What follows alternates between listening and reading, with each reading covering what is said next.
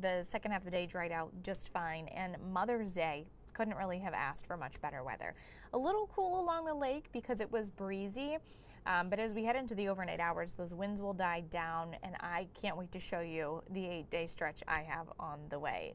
Let's just say there's lots of sunshine, comfortable temps, with a sprinkle of a little rain in there, which of course we need because we want those trees to stay green and our grass to continue to grow and our gardens to sprout.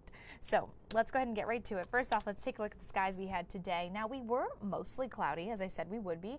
The good news was a lot of it was high clouds. So that sun was able to kind of push through and filter through as we went throughout the day, and now as we're heading into the evening, cloud cover is thickening just a little bit. Highs today, we were anywhere from the low 60s along the lakeshore to the mid 70s further south. As I mentioned, we have that northeasterly flow, so that kind of keeps those lakeshore communities just slightly cooler. Now, with that said, as we head into the next week, one, if you guys have questions about the forecast, drop a comment. I'll do my best to answer. I've mentioned before, but I can't see your comments while I'm on here. So if it's something that I don't cover in the video, I'll touch on it after the fact. Looking at our satellite and radar, so we do have lots of activity going on to our west out here, St. Louis, kind of creeping into Indiana, and even really trying to creep into the northwest sliver of the state here in Ohio. However, that moisture is battling some particularly dry air. Look at our relative humidity. Here in Cleveland, we're only at about 30%, 35% humidity there in Toledo. So the moisture not making its way to the ground by any means. Dry air, breezy conditions, and no rain has all added up to a very polleny, is that a word, polleny? Very allergy-prone day. I saw pollen flying left and right through the wind as we did have breezy conditions, and well, a lot of it stuck to my car, as I'm sure it did yours. So the good news is that you have several days to wash your car off these next coming days. If you haven't already, the bad news is if you have allergies, it's likely that we're going to continue to see these very high or high pollen reports, especially from tree and grass pollen. To our futurecast, we want to know when there might be the chance of rain, one, because it will help wash that pollen away, and also because we need to know when the umbrellas might come in handy. Well, the good news is majority of the week, you don't need them. The only two times that I might think you would maybe need your umbrella would be late Tuesday night, which right now that chance is very small, and I have left it off the 8-day forecast, but a sprinkle or two is possible. Should it become 20-30% chance, I'll bump it up, but for right now we're going to keep it out of there, and because I don't think it's going to really impact most of your day. So let's go ahead and look ahead. High pressure is driving the forecast today, tomorrow, most of Tuesday. There's a look as we get into Tuesday night. We're going to see two things here. You'll notice that batch of rain in the New England states and then one in southern Ohio that doesn't quite make its way to the lakeshore. Those things will be battling it out. The frontal boundary will drop through. It is going to make us cooler on Wednesday.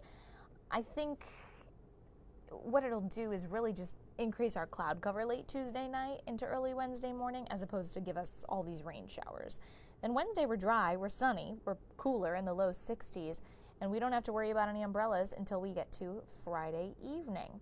Now this system looks pretty similar as far as timing goes, similar to what we saw this past Friday into Saturday. However, this will be a frontal boundary dropping through from the northwest to the southeast, so dropping our temperatures as well on Saturday. So we're going to go from the mid 70s and upper 70s to the mid 60s Friday into Saturday. The other thing I want to show you is our boating forecast. I know a lot of boaters are out on the water. Today we do have a small craft advisory, so if you want to maybe get out there before the sun went down, not the best day to do it, maybe hang out along the river. Tomorrow, however, waves will be less than 2 feet. Our winds will be, not as strong, not as breezy, coming in out of the east at about 5 to 10 knots. Heading back to work tomorrow, let's see how you can plan. Early morning, you're going to be anywhere from the mid 40s to the low 50s. It will all depend on your cloud cover. With that said, 45 to 50 kind of doesn't matter. You're going to likely want a light jacket. You'll also want the sunglasses. I think they'll be needed majority of the day. By the afternoon, jumping about 25 degrees, I'd say, to the low and mid 70s. Here's that 8-day forecast, and this is what I was so excited to show you. A lot of dry skies in there. I mentioned I'm leaving out the chance of rain on Tuesday night for now. We're going to see if it picks up a little. If it does, then we'll adjust accordingly. But for now, it does not look like it's going to impact your day Tuesday nor Wednesday. Cool pockets there are going to be Wednesday and Saturday. Both days, of course, are after a frontal boundary dropping through. Chance of rain, best going to be late Friday into early Saturday. It is by no means a ruiner of your weekend. You've got a decent amount of sun on Saturday afternoon. I would say the first 3/4 of the day on Friday for right now look dry. Of course, that's still several days out, so we will keep an eye on it. More 70s than 60s. Overnight lows becoming more steady. Overall, a gorgeous week ahead. So I hope you all enjoy. I hope you all had a safe and happy Mother's Day. And you can tune in tonight at 10 o'clock. We will be back on air, and I will have any tweaks, changes, updates to my forecast that need to be made. You can see them there as well. Take care.